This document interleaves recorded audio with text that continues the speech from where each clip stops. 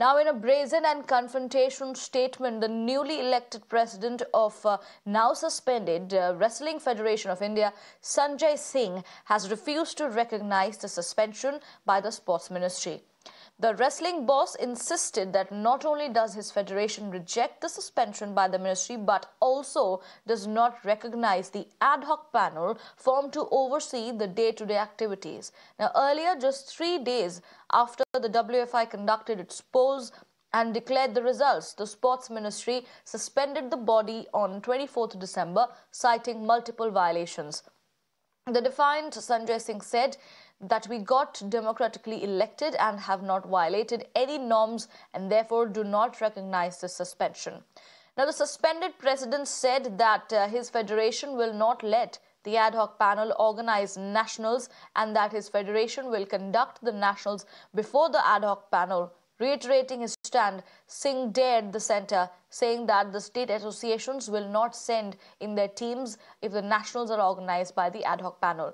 Now, Indian wrestling has been caught in the eye of the storm since the last year, protesting against Sanjay Singh appointment as WFI chief, who is a close associate of sexual harassment accused Budge Singh.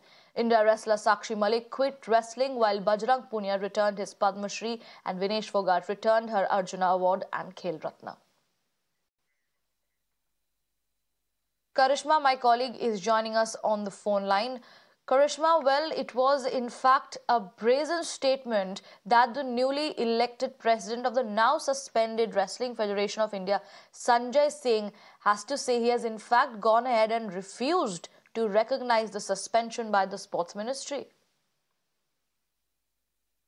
It is quite a strange statement coming in from the Wrestling Federation of India, because remember, at the end of the day, it was the Sports Ministry that suspended the Wrestling Federation of India, the newly elected body. And now for WFI to say that they will not recognize the suspension and they will hold nationals before the ad hoc body is something that we will have to wait and see as to how that pans out, because the ad hoc panel has suggested nationals in Sonipat and Patiala for men and women respectively from the 9th of February, and this is a mandate that has been given to them by the Sports Ministry. And remember, this is an Olympic year. The wrestlers have to prepare for Olympic qualifiers as well and then participate in Paris Olympics. It is very, very important that they do not suffer, and that is something that was on the wrestlers' mind, and this is on the Sports Ministry's mind, and this is something that Bajrang Punia has also spoken about, that why is no wrestling happening in the country. So now the Sports Ministry has taken the initiative, so we have to wait to see how the WFI time pans out.